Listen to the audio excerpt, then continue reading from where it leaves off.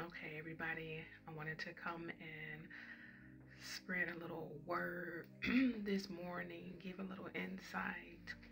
So, this is what the Lord put on my heart to let you guys know. So, you breathe every day, and today you woke up and you're able to watch these TikTok videos. That's a blessing. Do you see the many things that are happening in the entire world that would end our spirits today in our flesh? The natural disasters, people unaliving each other,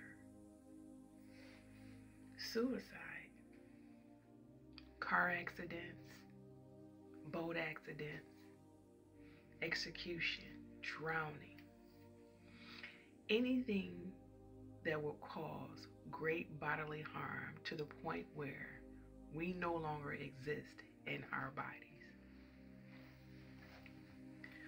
Every day we get through that. Every second, every moment, every hour that we go through this world, and we able to go to sleep and wake back up and still have life, that's a blessing. For all we know, I can step outside on my porch and a bird can crash right into my head and I die. There's a lot of things working against us, our human selves, and yet we wake up every day thinking we're supposed to breathe. We're supposed to live life. The devil is working against us in so many ways. And outside of that, the natural disasters that's happening, let alone the stuff that we put in our bodies. The food is corrupt. The drinks are corrupt. You can do your own gardening.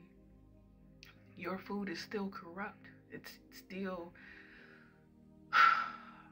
not beneficial to the body because of the things that they're putting in the air, chemtrails that falls on the dirt, and you grow your vegetables and you ingest it.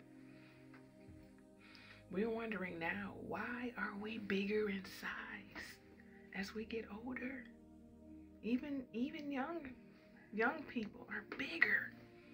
But the things that they're injecting our meats and vegetables with for preservation, if they're doing it in that type of organism, what do you think is going to happen within our bodies?